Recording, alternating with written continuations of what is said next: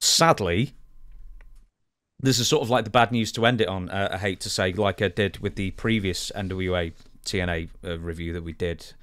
2003, and you alluded to this, I don't know if it was this episode or the last NWA one, 2003 is the year that I personally remember being a horrible, horrible year for the deaths of a lot of wrestlers. And I'm going to give you a few that sort of bookend the NWA TNA pay-per-view that we were talking about before, a few weeks beforehand and afterwards. One person you won't probably know is a guy called Kent Walton, but anyone of a certain age, anyone basically older than me who watched wrestling, he was the legendary commentator of World of Sport for 33 years, I think. Started in 1955. He passed away of cancer August 24th. Excuse me, my voice is going now. Then, here's one for you. The Great Antonio.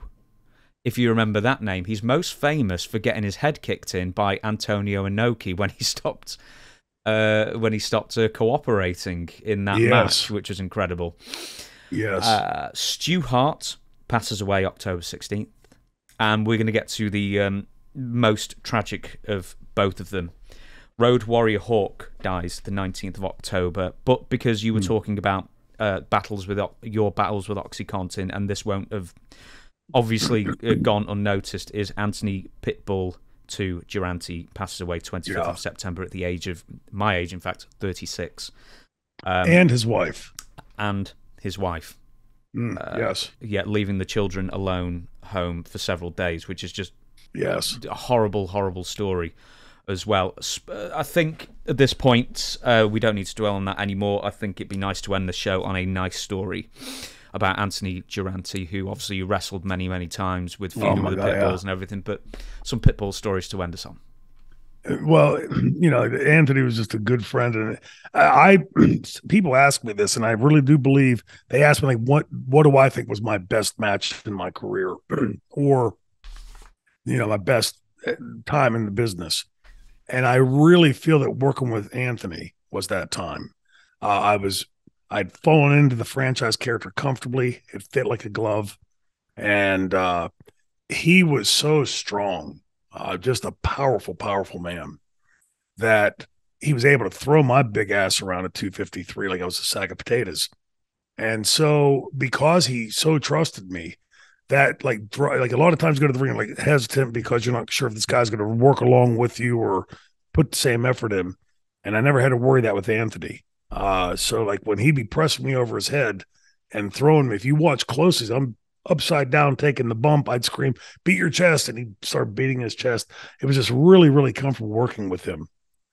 So I started getting to the point, like, because we were working so closely together, where I would just jag with him a little bit every night, you know, just see how far I could push him and yank his chain a bit, you know. And you know, he I don't know if you noticed or not, but Anthony's bald. He's not as well. We like to say follicularly challenged or something like that. Yes. He's not as follicularly gifted as some of us, but he. So he comes down to the room and we're talking. I, popping his wrist and like, hey, you got to brush like a bar real quick. My hair. Start digging into his bag and he look up and go like, and every time I did like 5 or 6 times and he'd start looking at him like, I'm like, dude, you're bald. You don't have a brush in there. It's. But he just really a good guy, man. It's become cliche. I say that so often, but my understanding is he and Gary had, some really interesting jobs along the way. I never saw that side of those guys. Both of them great guys. But when I heard the story about Anthony, and there was a connection to his wife because his wife was a Brazilian girl that had worked for a guy who had started as my driver and then would later become the head of merchandising in ECW, Damian Theron, who himself had passed away 6 years ago, 7 years ago. No, that's crazy. But she had danced at a club that he managed. And so she started bringing he started bringing her to shows, and they fell in love, and just a really beautiful girl. And they, got married, had these kids. And then, a couple of years later, you hear this story and it's just so ghastly.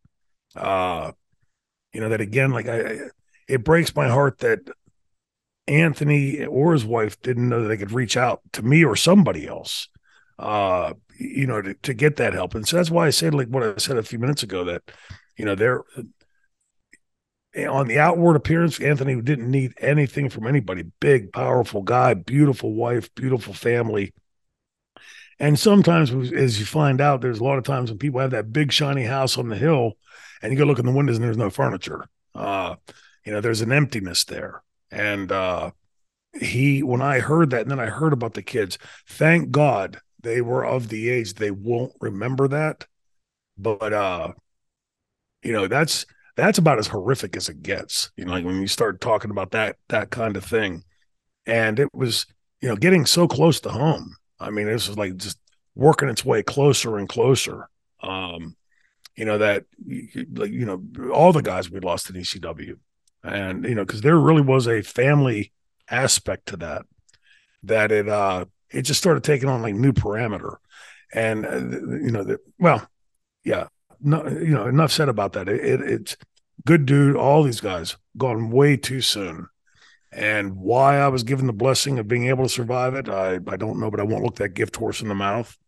And, hope to be able to be some voice of reassurance to people out there who are in that position, because it is incredibly hopeless.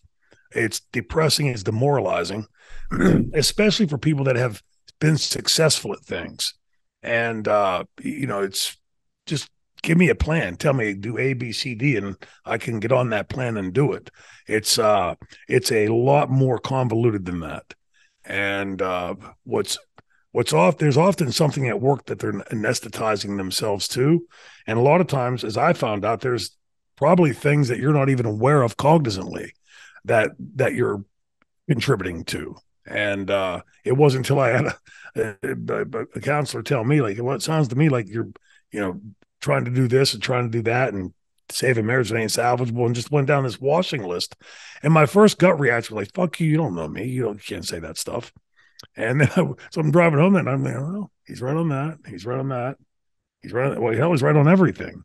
And that just opened my eyes a little bit to it, like to see what it was. And so like to see like with Anthony and again, like how many different people we've lost, both from ECW and the other federations. There was a genocide time in this business.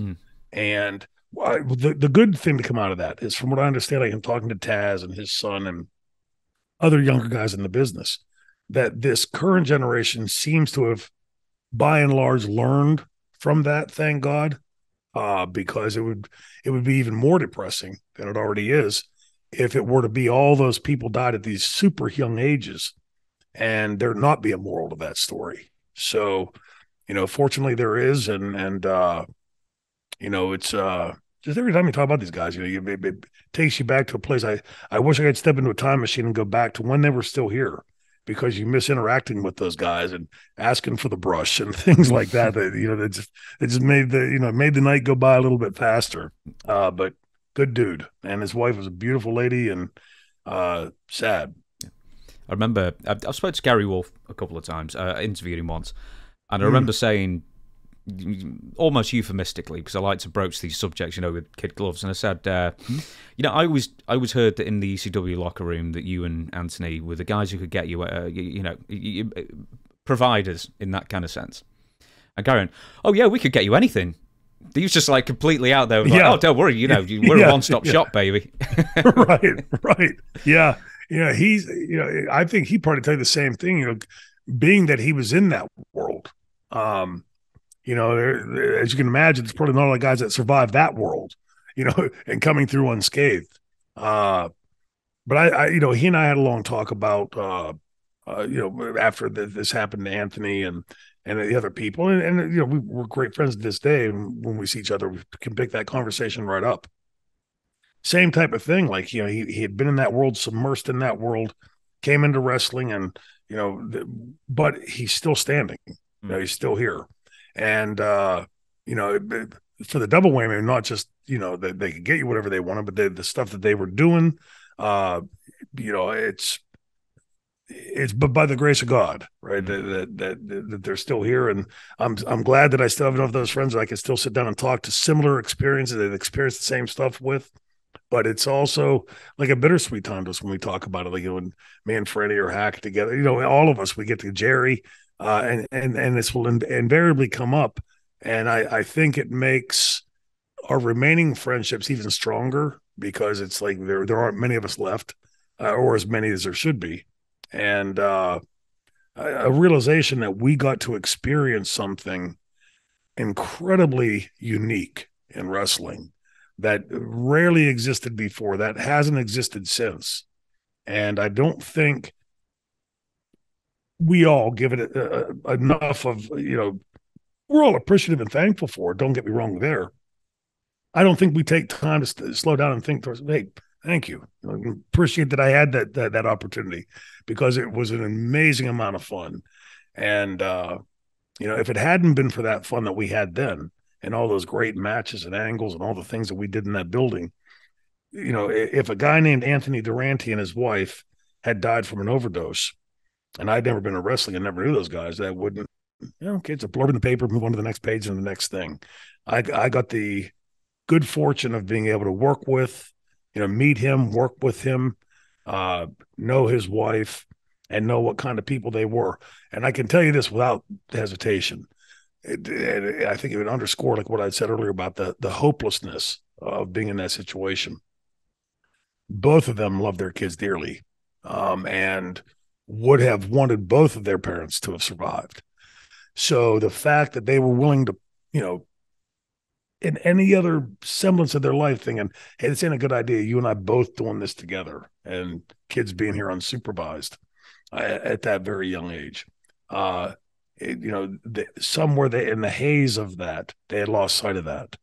And, I can't think of anything that any parent on the planet would find to be more important than that. And yet that's where they were. So if you're out there and know somebody out there, please seek the help, talk to them, do whatever you have to do to get it, because that's a one-way street that will end in a really, really bad place.